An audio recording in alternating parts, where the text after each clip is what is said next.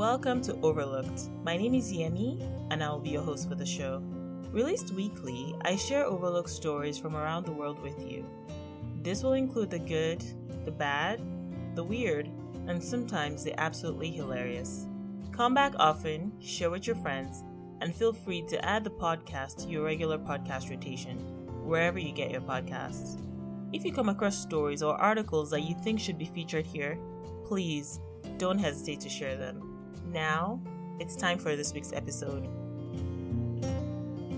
Hi everyone! Welcome. Hope you're all having a great week.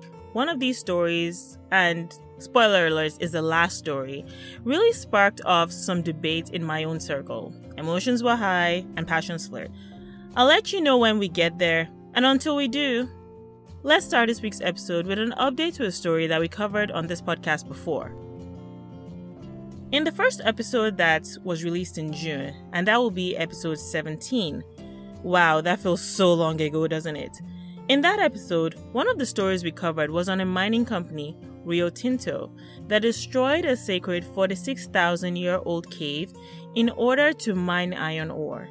These caves were called Juukan Gorge, and they had been located in the Pilbara region of Western Australia. There was, understandably, a lot of controversy. It was widely reported at the time that the demolition went ahead with approvals from the government, but the approvals were prior to the discovery of any ancient artifacts. According to the BBC, there was abundant evidence that the company was well aware of the site's importance before blasting it. Fast forward to the present day. The chief executive, Jean-Sébastien Jacques, and two other senior executives are now leaving the company, as the company has now tried to quell public anger over the destruction of Juukan Gorge. Rio Tinto has affirmed its commitment to never destroying a heritage site with an exceptional archaeological or cultural significance ever again.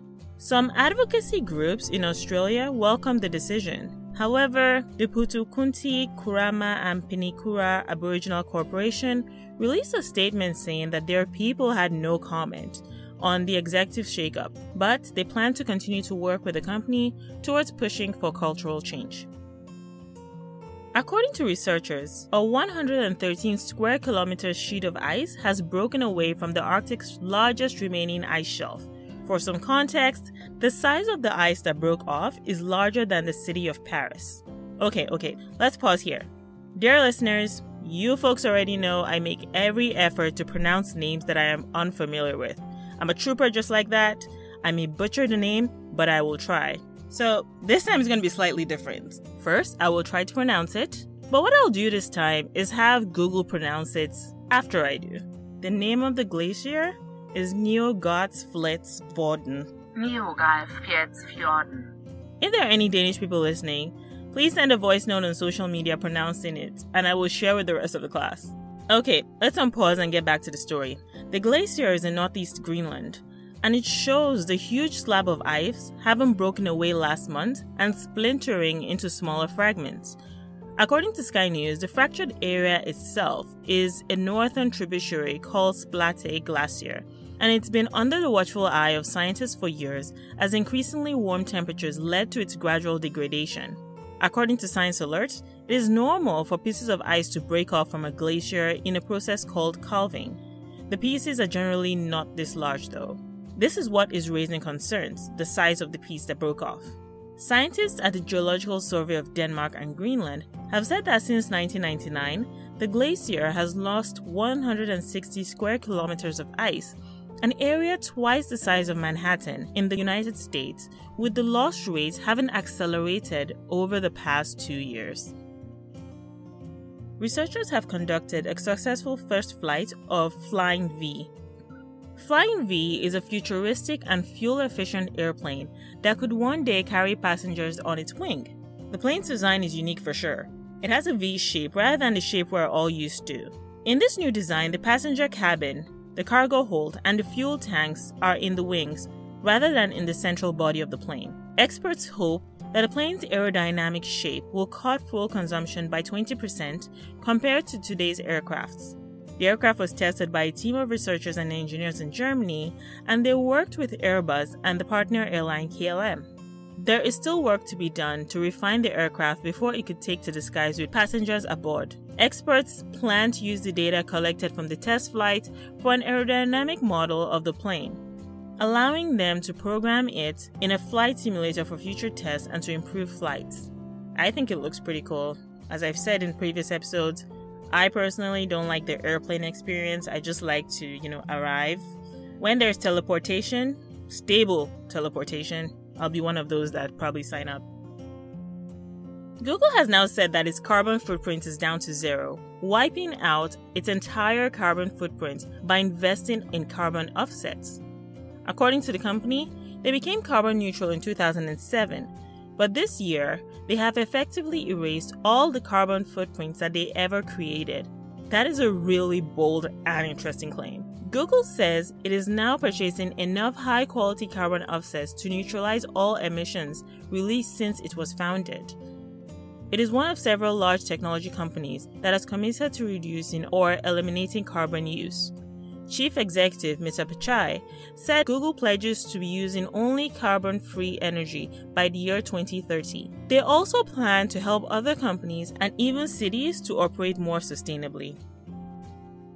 Federal prosecutors from the United States have charged 2 Iranian nationals on charges of hacking into American computer networks, stealing data for both personal and financial gain, and stealing this data at the behest of the Iranian government. According to documents that list the charges, the defendants targeted universities, defense contractors, foreign policy organizations, non-governmental organizations, and countries where individuals identified as rivals or adversaries to Iran included Saudi Arabia and Israel. The prosecutors accused Houman Heidaran and Mehdi Farti of selling the stolen data on the black market and to the Iranian government.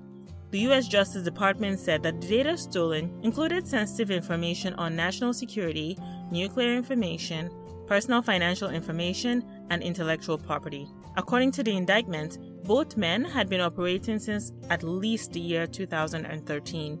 Of course, the charges and allegations contained in the indictment are mere accusations, and the defendants are considered innocent until proven guilty in a court of law. The double Olympic 800-meter champion, Caster Semenya, appears to have lost her long-running legal battle against regulations that require women who have high testosterone levels to take suppressing medication in order to compete internationally in distances that range between 400 meters and 1 mile. Switzerland's Supreme Court said its judges dismissed Semenya's appeal against a ruling by the Court of Arbitration for Sports last year that affects athletes with differences in sex development, or DSD. The court said the ruling was necessary, reasonable, and proportionate to ensure fair competition in women's sport. Semenya, now 29, has hyperandrogenism, a genetic condition that makes her body produce higher levels of testosterone than the average female. Testosterone is a hormone that most women have in much smaller amounts than men, and it is associated with stronger performance in sports. In its artificial form, testosterone is part of the World Anti-Doping Agency's list of banned substances.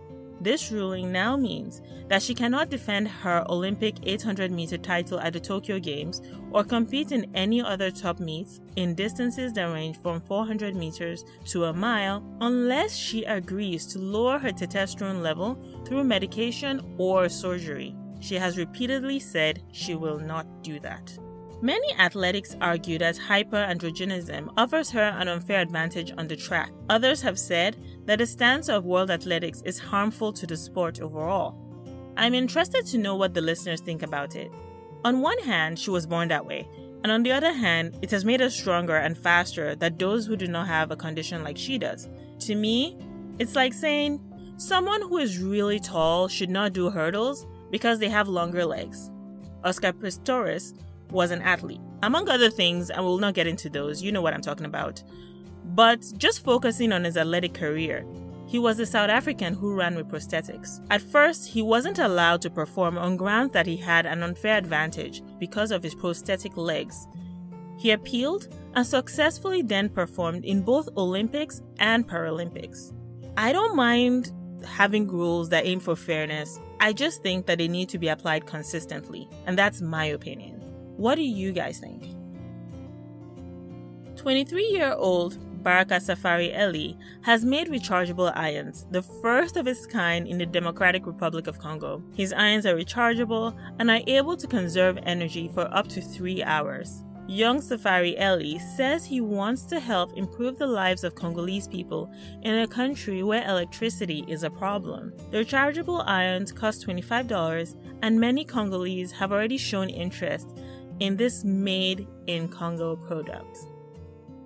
In our last story for this episode, and yes, this is the one that had a lot of debate, an Australian woman who received the lottery ticket as a birthday gift from her husband has now discovered that the ticket has turned her into a millionaire. The ticket was worth nearly 3 million Australian dollars. Apparently, when he gave her the ticket, he told her that the ticket would make her very happy. He was right in almost 3 million ways. I'm just glad it was her spouse and not a friend that got her the ticket. And can you imagine giving a friend a lottery ticket and it turns out to be a multi-million-dollar ticket? Yeah, that's what the debate was. Essentially what we were debating is, if you were a friend that gave someone a lottery ticket for their birthday and it turns out that the ticket was worth $3 million, would you want to cut her that money? Or would you say, you know what, I gave it to you, have at it? Let me know what you guys think. Having said that, congratulations to you, Mrs. Anonymous Australian Woman. And this brings us to the end of this episode. I really feel it goes by so fast. Anyway, have yourselves a great week.